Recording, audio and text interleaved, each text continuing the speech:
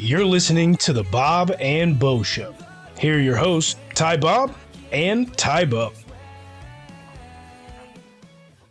Welcome back to the show, everyone. I'm one of your hosts, Ty Bob. I screwed it up last week. I'm not going to do it this week. My name is Ty Bob. You can follow me on Twitter at Ty_Bob_. We're joined by Ty Bo. Make sure to follow him and the show at Bob and Bo Show. Make sure that you check out Sean Wilson's Twitter at Sheen1440. I remembered it. Let's go. Let's go. Let's go. Let's ride. We're going to be doing that all year, especially with how bad they look, man. Well, it was awful. But we're not here to talk about how bad the Broncos were on Monday night. We're here to talk about a big old fat dub from the Chiefs, who ended up winning against the Cardinals in Phoenix, where we will end the season in the Super Bowl 44-21. Boys, what a hell of a game. We look the best. We look the best. Just wow. Undoubtedly looked the best team in the NFL. You obviously had the Thursday night game where both teams looked poor. The Bengals obviously looked poor throughout the week. I think it's safe to say that the Kansas City Chiefs were undoubtedly the best team in the league through week one. We were ready. Week one, we were ready. There's a lot of teams out there that were not ready week one. Couple of Super Bowl hangovers out there, but the Chiefs, got playing time for the guys that needed it in the preseason, and we look ready. Can't say that for the rest of the league. Yeah, everyone looks excited to be there. They're ready to go. They're ready to hit on defense. Offense is just humming along right now. Our defense was flying. I mean, I'm not going to say it was the best performance in the world, but our defense was flying around. Everybody looked fast, healthy. Before we get too far into the breakdown, we definitely need to talk about the injury report. We came out with quite a few injuries. Number one being Trent McDuffie. He's being placed on the IR. He is out for a minimum of 4 weeks.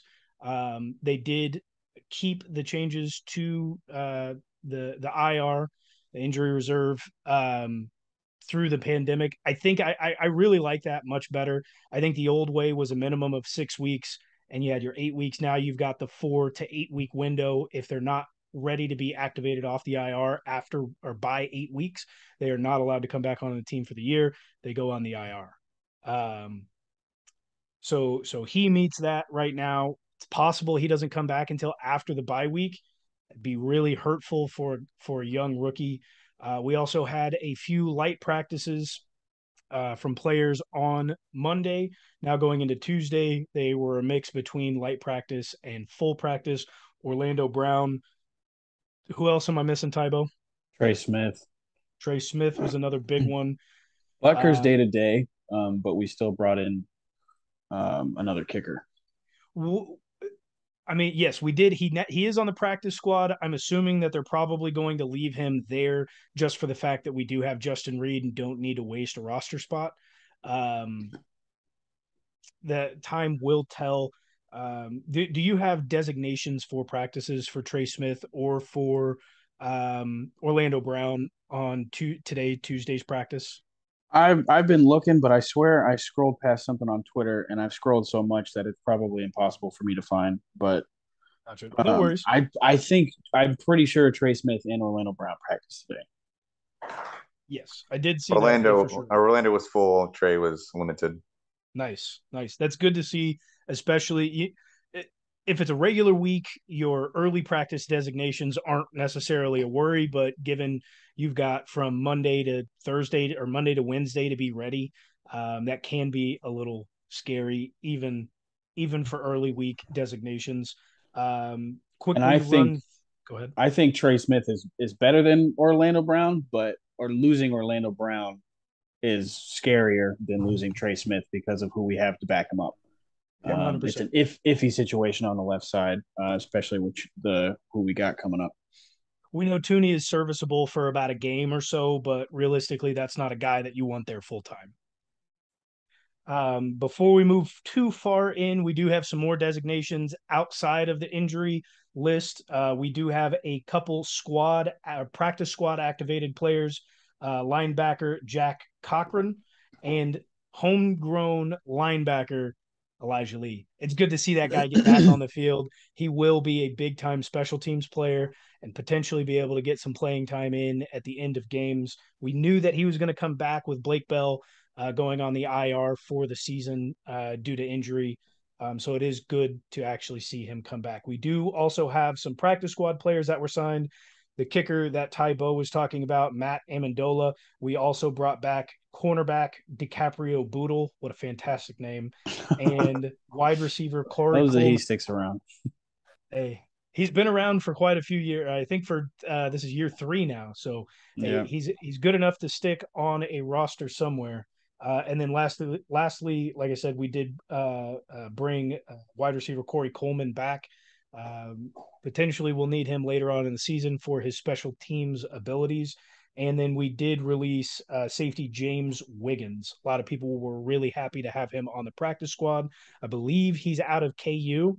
Don't quote me on that. But I do remember a lot of people talking about him when he was designated to the practice squad. So we lost one player. We brought in quite a few. With that said, boys, what was your favorite part about being able, obviously, besides like having football on, the NFL is back, the Chiefs are back and winning a game. What was your favorite part of the Chiefs game against the Cardinals? I think mine was the return of Petty Mahomes right there, 5 touchdowns. Looking over at the sideline for the Cardinals to his old college coach, Cliff Kingsbury, saying, "You can't stop me. What are you gonna do, man?" Just love seeing that. Whenever Patrick is petty, nothing better than that. I was about to say the same thing. I was about to say Pat's attitude. But the other thing I enjoyed seeing was guys like Nick Bolton, Willie Gay, Juan Thornhill, and the way they were flying around on defense, kind of like what we were talking about earlier. Um, they look fast, and we got cut up at times, but that's kind of how it goes for Chiefs defense. We have young DBs and some guys that haven't been here for a little bit, but like Juan Thornhill, Willie Gay, Chris Jones, Nick Bolton, all those guys look great. Frank Clark flashed. That's kind of what he does. He shows, um, you know, a couple of big things here and there. Carlos Dunlap got a sack. That was nice to see. Um, and the way we were blitzing the DBs, L'Jarius Sneed had a sack where he was like hiding behind a linebacker or a lineman. Kyler didn't even see him coming, and he almost had an illegal tackle there, but it was a nice sack. Kyler didn't know what was coming, so Do you think that's due to Kyler being far too short for his position? Definitely. that's partially that has a lot to do with it. There, But he just also didn't look like he knew what was going on sometimes. So there were also a lot of times Kyler had open wide receivers, and he just would not pass to them because he could not see over the line to his right side. He had to go left and screw up the pass. That was a big thing with him coming into the league, and then, but even watching him at Oklahoma, that was still a thing. It went from Baker to Kyler, and so the offense morphed well. But you could always tell that we were rolling outside left and right and scrambling through the pocket, doing broken plays to make sure that he had visibility going there. And in the NFL, it's a totally different game. Everybody's much bigger, stronger, and faster. You don't have as much time for the separation to get where you need to go. I think my favorite part of the Chiefs game was the rookies being able to watch the likes of Pacheco get 12 carries, being able to see Karlaftis.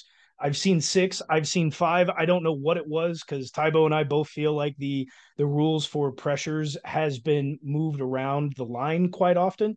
But to know that he's been in the backfield 5 to 6 times and creating a little bit of havoc and also staying contained is really, really important. Being able to see that happen, but most importantly, being able to watch the young rookies like Jalen Watson and Josh Williams go in and be able to make plays, which obviously Josh Williams is going to be a big portion of this Chiefs defense going into the next 4 to 6 weeks, given that Trent McDuffie is going to be out.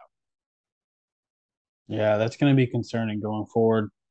We're lucky that Keenan Allen's probably not going to play. But losing him for as long as we might, I don't think that was expected. But it's unfortunate. It's gonna give the other rookies, plenty of time to get up to speed.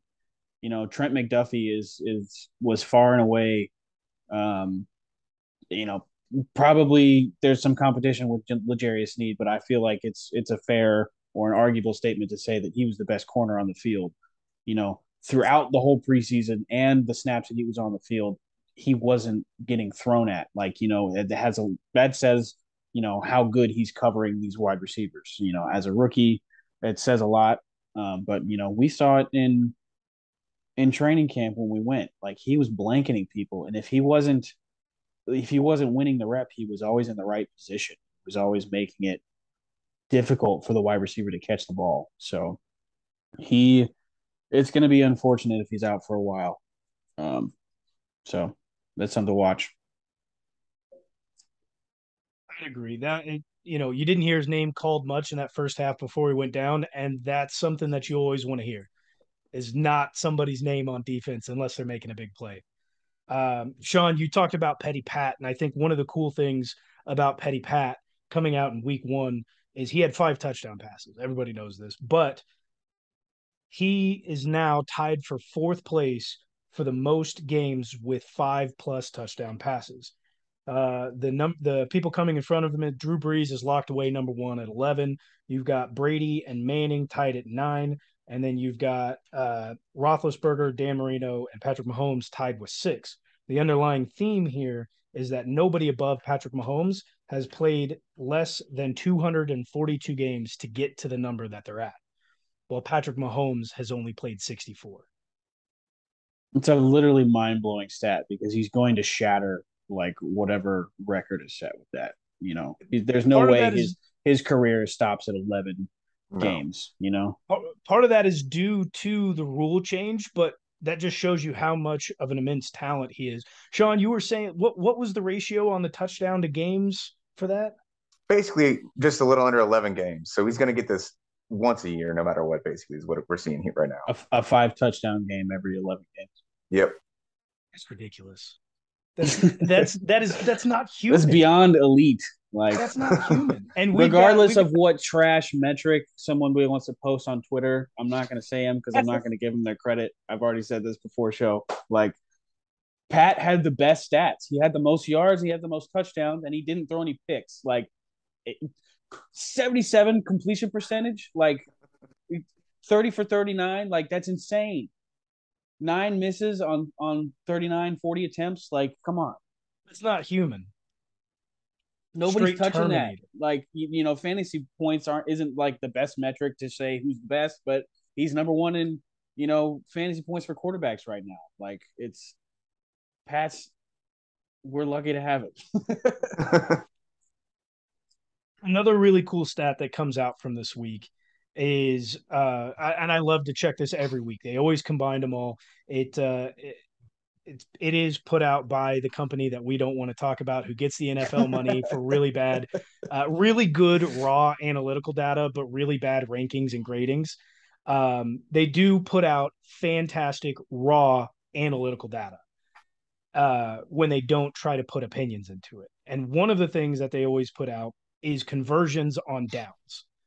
And one thing that's been an underlying theme through the last few years is the Chiefs are number 1, or anywhere from 3 to 1 in this category for the entire season since Patrick Mahomes has become the starter in Kansas City. We've converted first downs on first down 31% of the time in week 1. We converted a first down on second down 72% of the time.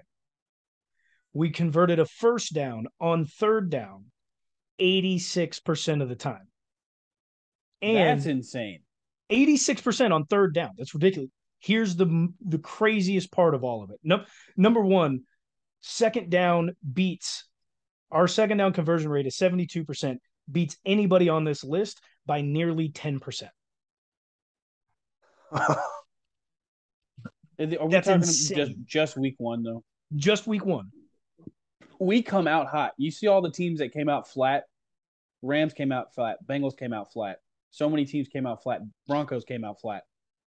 the Chiefs, when they have time to prepare, when Andy Reid has time to prepare a team, they come out hot. After a bye week, they come out hot. Week 1, when they've had all the time in the offseason to get stuff into place, they come out hot.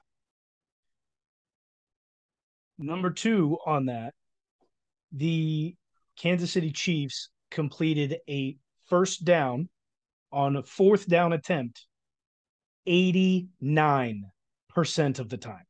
Jesus. 89% probably of the a time. much smaller sample size than the rest of them, but I want to give the league.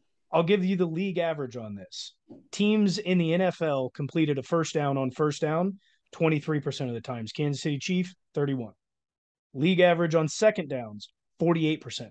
Kansas City Chiefs 72. League average on third down conversions 69%. Chiefs were 86. Fourth down conversions, league average 71%. Chiefs 89. Leaps and bounds better than everybody else. Because Patrick Mahomes isn't average.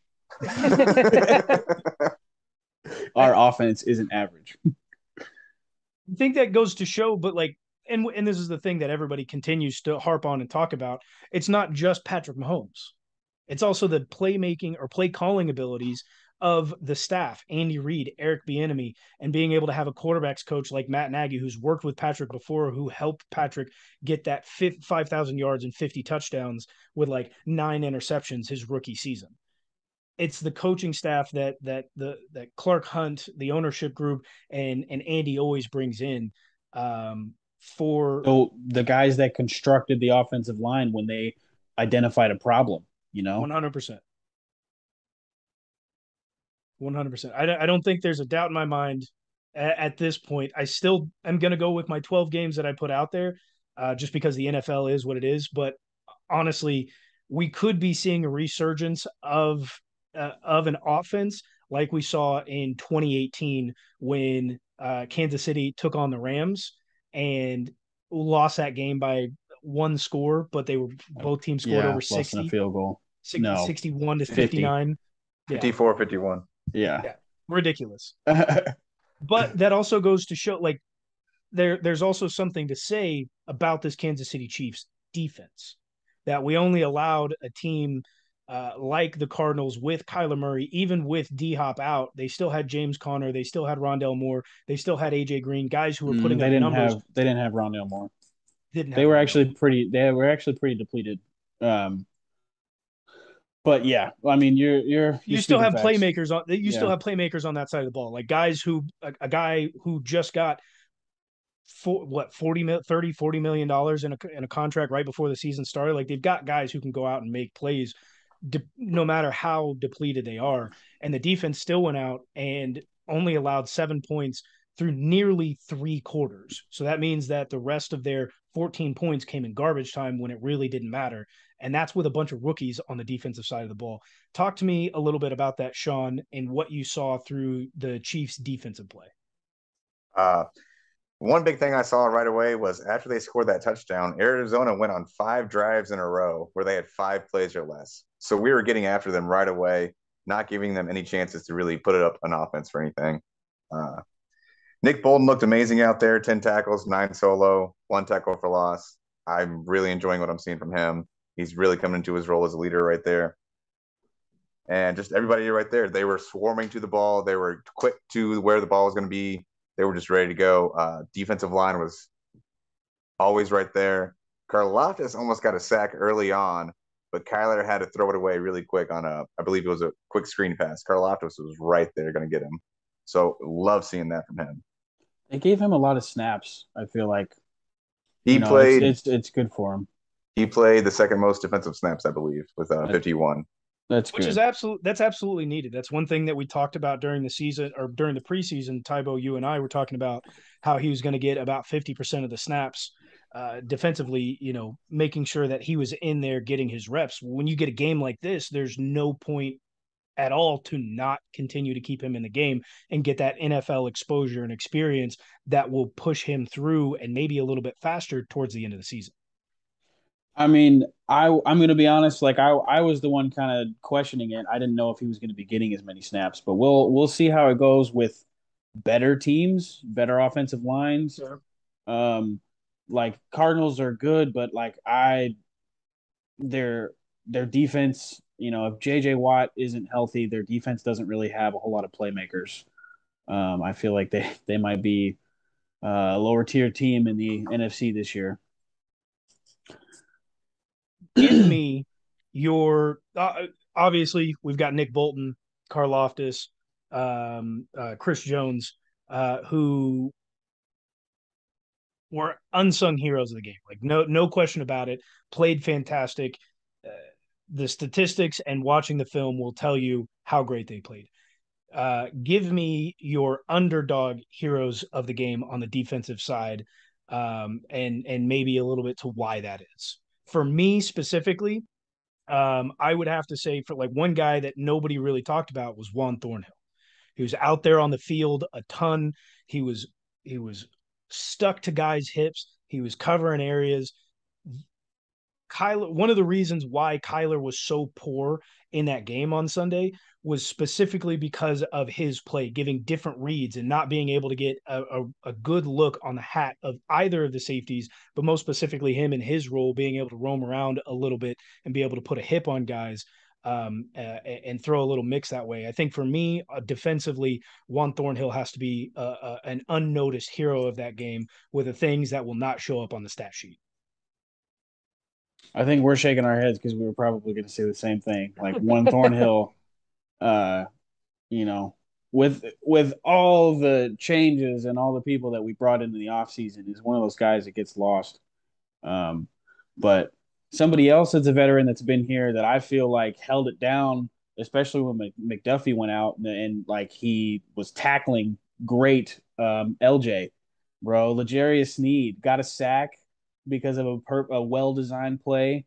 Um, LJ was holding it down out there, making tackles, and he wasn't usually the guy that was getting burnt when they were cutting us up.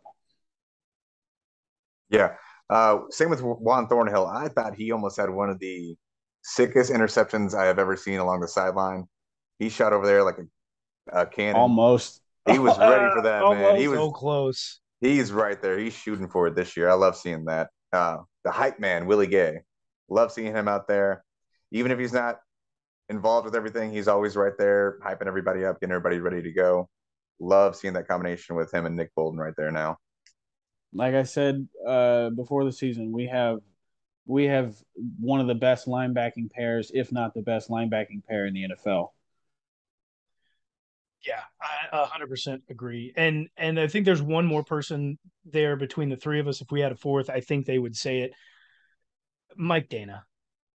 Mike Dana, 5, 6 pressures as a guy coming in his third year, a rotational piece at that, and being able to put in the work that he put in that game. It is clear and evident to see that the work that he's been putting in over the last couple of years and in this offseason, he's ready to take a starting role away from Frank Clark. I don't think there's any question about it. It's been kind of wishy-washy the last few years. He's had some good games, he's had some bad games. He's been unrecognizable and the face, or one of the faces of the defensive line that's been awful. If we continue to play this way, I'll do a hot take. If we continue to play this way, this defensive line will go from the 29th ranked defensive line to a top 5 by week 18. Top five, top five. That's Top real high. five, top 5. I I like think that. I obviously a lot of things have to go our way with injuries and whatnot, but I'll say it right here at the end of the season, the Kansas City Chiefs will have a top 5 defensive line. If that happens, we're winning the Super Bowl, like Yeah. hands down. No question. No question about it. I don't want to like we look like the most complete team, and like I was also saying before the season that I didn't think our defense was going to be anything special. So we'll definitely the short week Chargers is going to test us, and Most definitely. I'm jittery. Like I've got the nerves talking about it a little bit, but I'm excited. Let's flip the script a little bit to the opponents that we played. They've got to be talked about just in short. But you had Kyler Murray goes 22 for 34, 193 yards, 2 touchdowns, no interceptions, and honestly only sacked 2 times. Um, didn't play all that well. You had a guy who had been in the backfield who had been, you know, almost beat over or to beat a dead horse. Like people were calling James Conner to be like that guy coming out of Pittsburgh and playing for them last year and having to share the backfield last year with Chase Edmonds and like, okay, this is his year. You know, you've got a guy like D Hop that's out, and so they bring in Marquise Brown, 4 for 43, and James Conner went 10 attempts for 26. Like, what about this offense should be worrisome coming up through the rest of the season? What should other teams be worried about from this offense? And what are like some things that they need to nail and get down to change the way that to change so that they can actually make something good out of their season? Because obviously all of us agree that we believe the Cardinals are going to be very piss poor until they at least get D-Hop back. What are some things that they need to do to maybe become a little bit better in fans' eyes? Well, the other teams need to worry about them getting healthy for one. Zach Ertz didn't play. He did play. Oh, he did play? He did. Well, 2 catches for 14 yards. Okay. And a Anyways. Well, okay, so we got a touchdown. But okay, J.J. Watt didn't play. A left guard didn't play. A starting left guard didn't play. Rondale Moore didn't play. And, D-Hop's gone till week 6. So when everybody's healthy and everybody's back, like, maybe they have a more intimidating offense because Hollywood Brown opposite D-Hop with Rondale Moore also an option at Zach Ertz at tight end. That's a pretty good offense. If Kyler is who he's paid to be, that offense should be scary, but they didn't look it on Sunday. I didn't like hearing the name Greg Dortch all day. What a 7 catches name. on 9 targets. Like, that name should just rub me the wrong way all day. But and whoever Kyler, the commentators were kept saying his name, like, yeah, this guy's going to be something this year. Like, yeah, I've never heard of this guy in our entire lives. It's pretty piss poor. I think one of the things a lot of people are going to miss over this week that they talk about is how poor the actual coaching staff was. Like, yes, we can pin this on Kyler, we can pin it on James Conner, we can pin it on whoever we want as players. And as much as we want to give flack to Kyler Murray for playing too much Call of Duty and not studying enough and not being ready in these games, what the hell is that coaching staff doing? Were they also playing Call of Duty with Kyler Murray? Like, they did not prepare that team well. no. it was strange to see a week 1 where like everybody looked flat. Like Cardinals are kind of lumped into a group of a lot of teams that didn't really play well this weekend. Coaching staffs, I guess, across the league needed some more time to figure stuff out. And I mean, with Arizona having Vance Joseph as its defensive coordinator, Vance Joseph does not know how to play against Patrick Mahomes. If you remember his days back in Denver, whenever Patrick first came in the league, I was like, why does that name sound so familiar? That's fair. That's totally fair. Boys, man, another thing I wanted to rag on the Cardinals for, they named Isaiah Simmons their signal caller on defense this season, and we made him look like a little leaguer. He he was getting turned around every which way. We had a play where we specifically got Juju one-on-one with Isaiah Simmons. He made him look bad. Travis Kelce was making him look bad all game. Isaiah Simmons did not have a good game. I hope for his sake that he can bounce back from this terrible week 1. Yeah, it was not good. And honestly, he had a good year last year. He's a local homegrown boy out of Lenexa, Kansas. So it kind of sucks. It kind of sucks to see like a homegrown talent go somewhere else who clearly is really good, but struggle like that.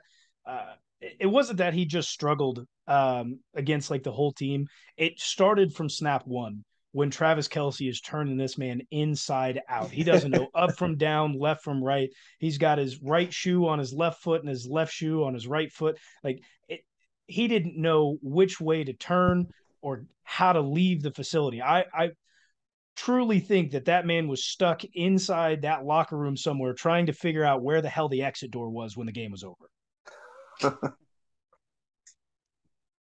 Before we touch on a note to land this plane, um, is there anything else that you boys wanted to cover from this weekend that I may have missed? I think something you may have mentioned to me the day of the game. Sky Moore looked good when he had the ball in his hands.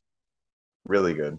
And he, he's probably not going to have consistent production in this offense, but hey, give him, one or two, maybe even 3 big weeks this year where Pat finds him for a couple touchdowns or something like that, because he looked really good with the ball in his hands. It was something that I had touched on. I smoked a brisket and Tybo came over with a couple other friends and family members, and we enjoyed a good day of week one. The one thing I had mentioned was his vision and ability when he had the ball in his hands. And that didn't just go from, I mean, number one, his route running was very crisp. He was able to get separation and move, but you put the ball in his hands and the guy was able to find space when there was none. I remember one of the more specific plays. It was towards the end of the game, I believe. In the fourth quarter, it was. I think it ended up being like a 4-yard play. The route comes across the field. He catches it, which surprisingly, a rookie with his smaller stature is willing to run across the field and be able to find the space, not to get hit, but to continue upfield. Reminds me a lot of how Travis Kelce is able to work within that intermingling area, but comes across the field, catches it, and turns upfield and ends up running through 4 separate Cardinals defenders with barely a fingertip on him before multiple were able to take him down after about a 24-yard gain. And that goes to speak for his special teams ability as well. And that's one guy like Pacheco was able to take a couple returns from the kickoff back, I think a good 30 yards or so. Sky Moore was able to do that on punt returns, and his ability and vision to be able to turn up field and find space when there is none. That's going to be a huge aspect of this Chiefs team that a lot of people are not going to talk about. That's going to put Pat in great field position and maybe not get 300 yards every week, because Sky Moore is putting them near the 50 every single time. One more thing before we get. Oh, go ahead. The only other thing I had for it was 37-7 in the third quarter, and if you weren't in market, CBS changed it to a more competitive game. Which I don't know if there were many. That happened. Like at the start of the fourth quarter, basically? No, in the third quarter, they changed the game. In the third quarter. Yes. I did see that on Arizona, Twitter. A lot of people were upset. House and just spanked you, like sent you home crying. Like left you home crying. Also, Jody Fortson, TD, red zone target. Get him 20 touchdowns this year. Just like 20 catches, 20 touchdowns. That'd be dope. I'd like that. That'd be a dope stat. Every touch is a touchdown. That'd be sick. He's 6 for 6 on catches, and like a decent percentage of them are touchdowns. 3 or 4 touchdowns. Yeah. That's wild. 4th season in full effect. Before we get out of here, boys, there's one thing that we do need to speak about. What are some things that you took away from week one that we definitely need to work on moving forward through the rest of the season? The one big thing I saw was we had 5 fumbles. We only lost 1, but we still had 5 fumbles during that game. Whoa, I did not notice 5. We had a ton of fumbles. A lot of balls on the ground. It was sloppy. Again, it's I guess one. Juju lost that happens one a lot, but yeah. He lost one out of bounds, but then he lost one inbounds. He had that big catch over the middle.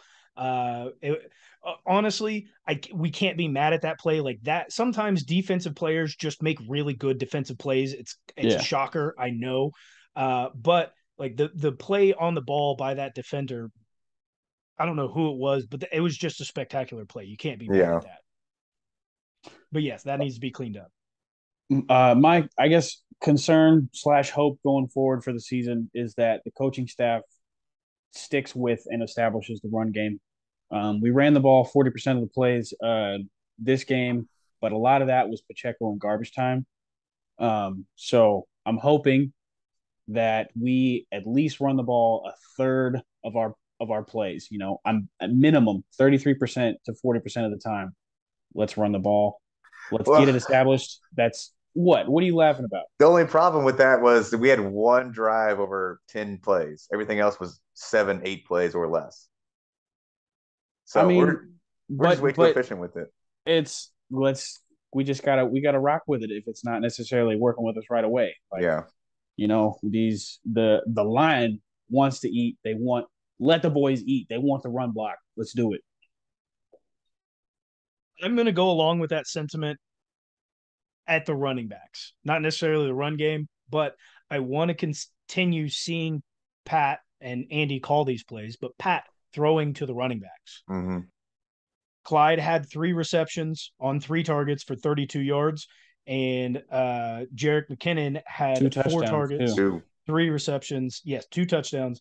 Jerick McKinnon had 4 targets, 3 receptions, 27 yards.